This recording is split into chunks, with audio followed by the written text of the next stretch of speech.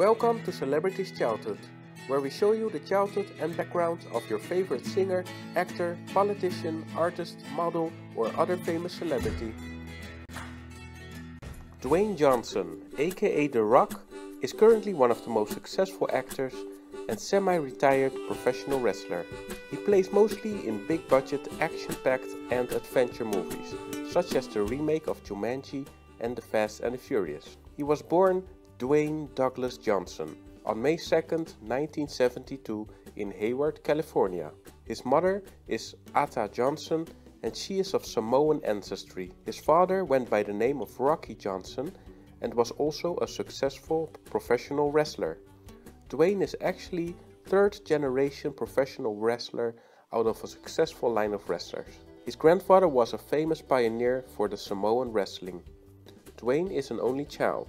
Dwayne's father is Canadian, of black Nova Scotian and a bit of Irish roots. As a kid, Dwayne loved watching the wrestling matches and loved to play wrestling with his friends. His father would teach him some moves like the sleeper hold around the age of 10, and he would try it out at kids at school, and then they would have to call the ambulance. One of his friends stated that he loved to perform for the home camera with microphones, but also doing things like breakdancing and moonwalking. For a while, Dwayne lived in New Zealand with his mother's family, where he attended Richmond Road Primary School. Dwayne and the family really moved around a lot because of the father's profession. They have lived in total in 39 states out of the 50. In the United States, he attended Shepherd Glen Elementary School and Hamden Middle School in Hamden, Connecticut. His first own movie experience at 8 years old was Indiana Jones and the Raiders of the Lost Ark.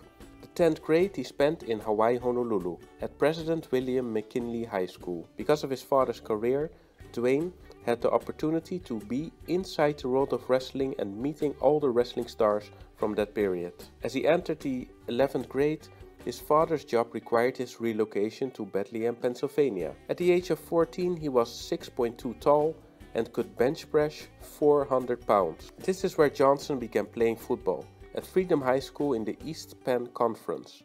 He was also a member of the school's track and field and wrestling teams. Dwayne was very good in the physical sports. He was a promising football prospect and received offers from many divisions in collegiate programs. He took on a full scholarship from the University of Miami and played as defensive tackle. In 1991, he was on the Miami Hurricanes national championship team. He wasn't able to continue the football career as the result of an injury, which was very difficult for him, but he knew he had to make the best of it, and his interest shifted to wrestling. Dwayne graduated from Miami in 1995 with a Bachelor of General Studies in Criminology and Physiology.